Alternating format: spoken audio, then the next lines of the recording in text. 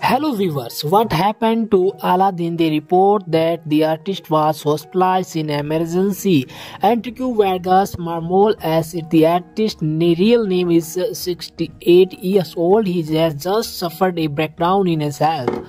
We have received the full detail and full video. The Ecuatorian box has not lost its magician but is currently recovering from a breakdown in his health. During the afternoon, it was learned the Gonzali artist Aladino was hospitalized due to discomfort apparently caused by blood pressure problem. This was reported in entertainment news program Hackers del Specta.